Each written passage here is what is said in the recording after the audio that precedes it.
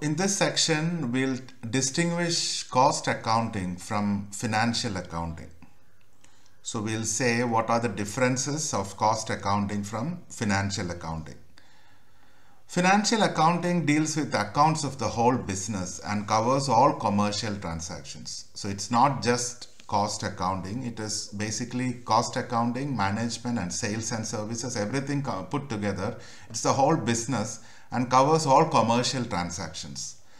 It involves external accounting, accounts shown to external parties. So external parties may also be interested in financial accounting. Reports net profit and loss, and stock is valued at cost or market price, whichever is lesser. So financial accounting or financial accounts are the accounts of the whole business. It relates to all commercial transactions. Mostly financial accounting is concerned with external accounting. Financial accounts reports net profit and net loss, in particular net loss and financial requirements in terms of funds, etc. Here, preparation of interim profit and loss account, including balance sheet, is not possible. Financial accounts definitely form part of double entry process with a view to prepare income statement and position statement, which is the balance sheet of a firm. The stock is valued at cost or market price, whichever is lesser. Next, we'll take a look at what is cost accounts. Cost accounts are only part of financial accounts. Cost accounting is concerned with accumulation, classification, presentation and analysis of cost for managerial control. The cost accounts are normally broken down to unit basis in these accounts. Normally, cost accounts deals with estimates and standards and signify internal transactions disclosing profit and loss of each product or unit. The expenses that enter into production are reported in cost accounts and reveals wastages and idle time. Cost accounts normally does not follow double entry system. They base it out of standard costing. It is a continuous method of cost reporting, mainly daily, weekly, monthly and yearly. Stock is valued at cost. So this sums up what is cost accounts.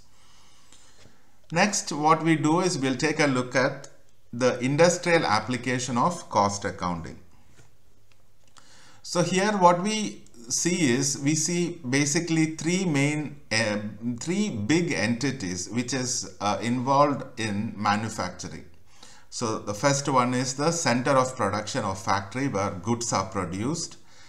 The second one is the suppliers, where from raw materials are collected by the factory to make goods and services. And the third block is customers who would buy the finished goods from the factory. So let us see what all things are again involved. Factory, when it converts raw materials to finished goods, it would work with intermediate products in work in progress.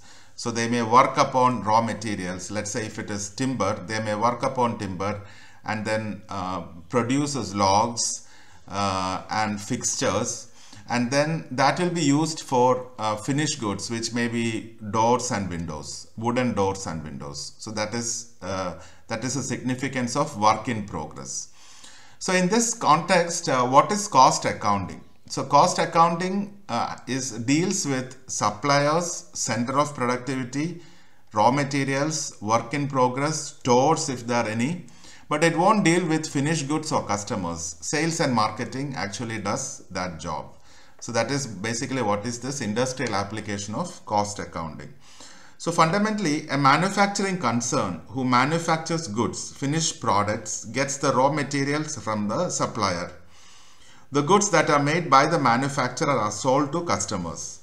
So thus there is existence of a supplier for supply of raw materials to the center of production. Just as what we were telling.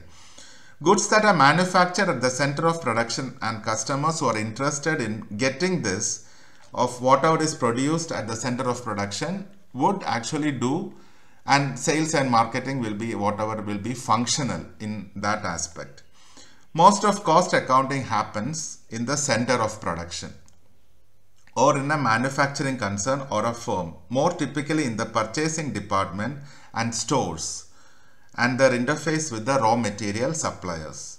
So these concepts will be further explained as we go on. Thank you.